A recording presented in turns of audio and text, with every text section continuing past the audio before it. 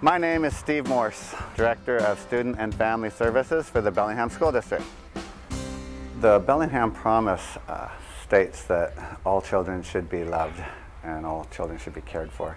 And we really felt that school discipline was an area that ran sideways to that with a lot of kids and a lot of families. And we felt that making mistakes is a developmental process, and all people make mistakes. And rather than taking a punitive approach to mistakes, that it would be a lot better way to go to use mistakes to teach kids the skills they need and to teach kids how to get along in society and as a community. Good morning.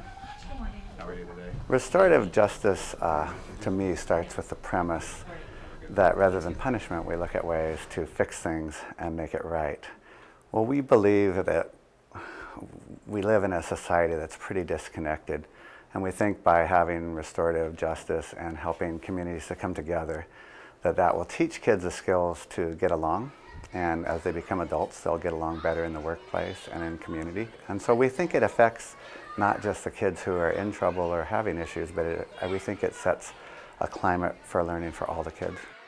If you see that other kids who make mistakes are treated well, you feel safer in that culture too. Like, I might make a mistake and not be excluded from the community.